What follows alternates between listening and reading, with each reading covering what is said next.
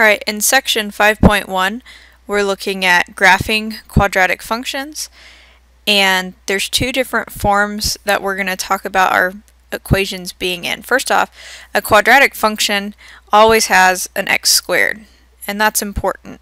Okay, if we just have an x and not an x squared, it's not quadratic. Or if we had something bigger like x cubed, that's not quadratic. Because the biggest exponent that we have is a 2, that's a quadratic function, and we know that its graph looks like a parabola. So those are the only types of problems that we're going to see in this chapter, really, but especially in this section. So the thing is that if we have a parabola, either we have a parabola that opens up so that it looks like a U, or we could have a parabola that opens down so that it looks like an N. And in either case, the most important point on our graph is either the smallest value down here or the highest value. Okay, and in either case we call this the vertex, and it's basically the point where our graph switches what it's doing. It was coming down, at the vertex it starts coming back up, or in this case it was going up and then at the vertex starts going back down.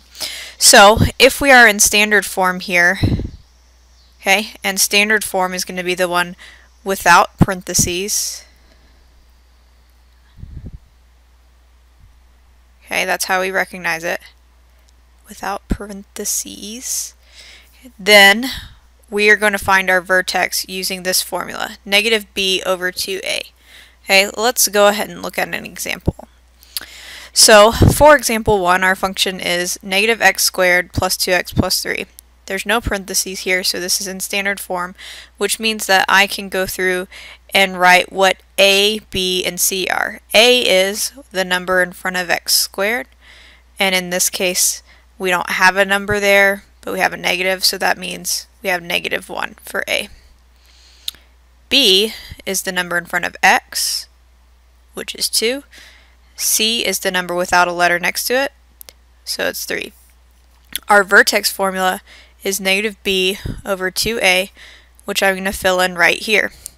So negative 2 over 2 times negative 1. I'm going to simplify this, which you can do either by hand or you can plug into the calculator. If you do plug it into the calculator, it'd be beneficial to put parentheses down on the bottom. But either way, we get negative 2 over negative 2, which is positive 1. So the x-coordinate for our vertex is 1. We're going to put that in the middle of our table of values. That's because we know that this is the turning point of our graph. So it's going to be the middle value that we want to graph. Now we're going to pick values that are close to 1. So 0 is close to 1, 2 is close to 1, and we're going to pick 2 more on either side. So negative 1 and 3 for a total of 5 points here. Now to get our y values, we do like we do with any other table of values we have. We take these x values and plug them into our original function. So that's what this right here is for. So if I plug in negative 1 where x is, then in my calculator I'm going to type in negative, open parentheses, negative 1, close parentheses, squared, plus 2 times negative 1 plus 3. If I do that, I get 0. Okay, because this ends up being a negative 1 minus 2 is negative 3 plus 3 is 0.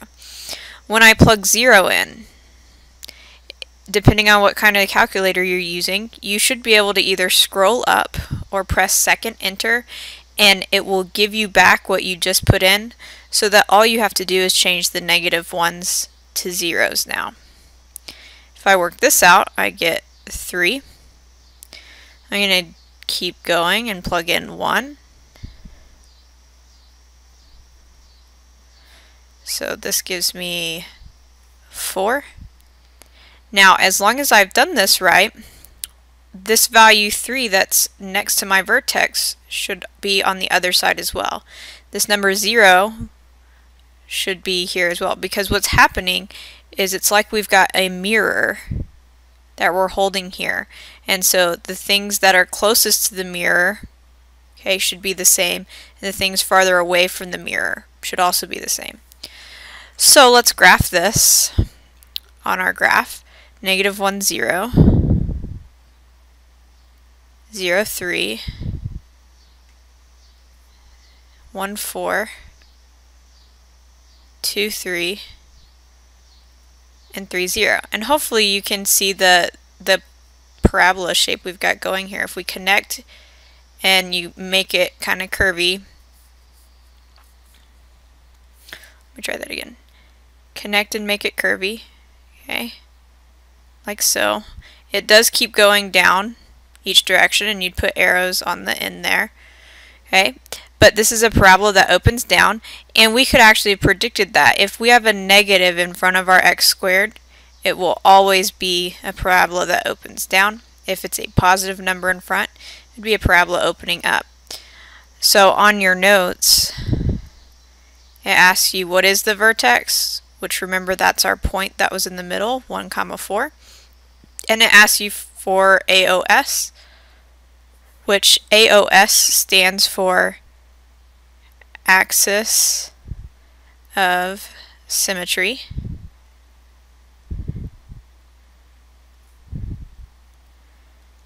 And what we mean by axis of symmetry is that there's got to be a line that we can draw, okay, where our mirror is, where our symmetry is at. Like if I look at either half of this now, it's the same on either side.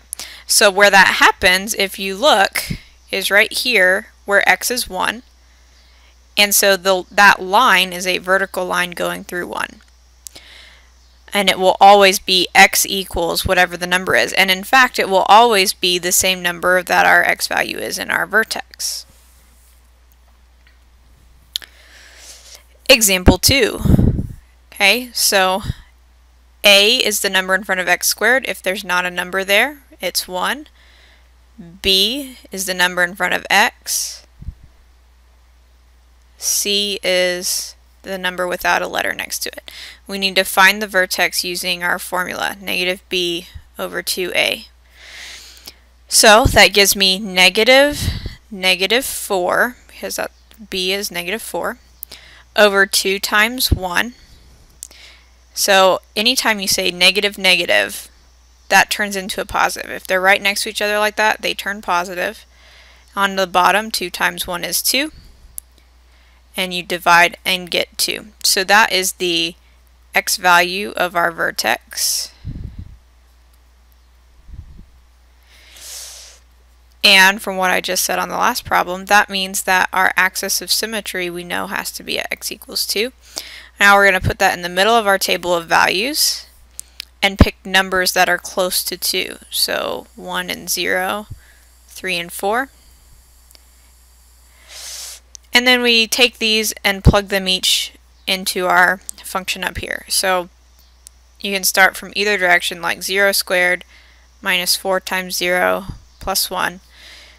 And type it into your calculator, do it in your head, whatever. You should get 1. Then plug in 1 where your x's are. And you get negative 2. And then plug in 2. And you get negative 3. And then as long as we did the top 2 right, these just repeat.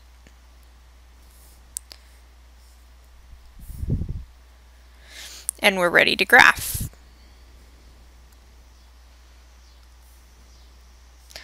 So 0, 1, 1, negative 2, 2, negative 3, 3, negative 2, and 4, 1.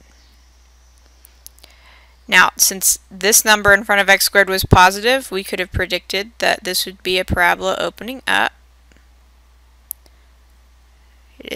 So it does look like a U. Okay, and to lastly fill in the y-coordinate of our vertex was negative 3. So there we have it. Now, that's if it's in standard form, if there's no parentheses. If we have a problem where we're in a different kind of form called vertex form, we know that it's vertex form because we'll see some parentheses, okay, with our x inside.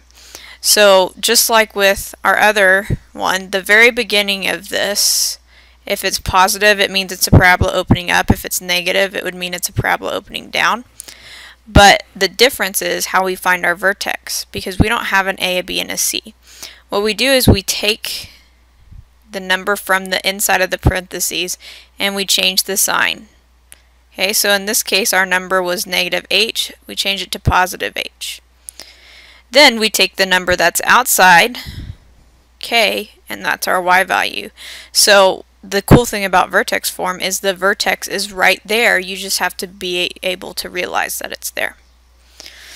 So on example 3, we are going to find the vertex. So our x value is the opposite of what's inside, so that's negative 1, and it's actually what's outside, so negative 3. So that is our vertex, negative 1, comma, negative 3. Now we are ready to put that in our table of values in the middle, just like before. The rest of this process is actually identical to what we've been doing. We put that in the middle, pick numbers close, and then plug in. And so got to be careful plugging in. You might mess this up if you're not paying attention. We do 2 and we open parentheses. Then we put in our value for x, so 1 plus 1, close your parentheses, make sure you put squared on the outside, minus 3. So this gives us 5. And then we'll do the same thing with 0. So 1 times 2 is 2, minus 3 is negative 1. And then as long as we did the first two right, these will just repeat. So 1 comma 5, 0 comma negative 1, negative 1, negative 3, negative 2, negative 1, negative 3, 5. You may or may not notice that this parabola is skinnier or narrower than the two parabolas we drew before this, and that has to do with this 2 in front is stretching our graph. Just a little extra tidbit there for you. Our axis of symmetry, remember, is talking about where is that line that splits my graph in half, which it is right here at x equals negative 1. So that's our axis of symmetry. Our vertex was negative 1, negative 3. So we're done with that problem.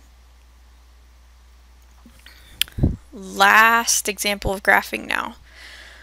Our vertex is the opposite of the number inside our parentheses, which is positive 2. It's actually what's outside, which is 4. And then we're ready to keep going. That's our vertex, 2 comma 4. So we put that in the middle of our table of values, and we pick numbers close, and we plug these values in. Again, being careful when you plug in to make sure you type it in right. We put negative, open parentheses, 0 minus 2, close your parentheses, squared, plus 4. So that gives us 0. And then you type in 1 instead of 0.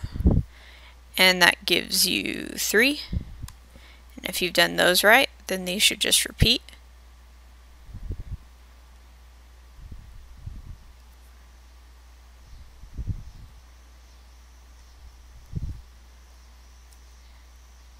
And so this is a parabola opening down.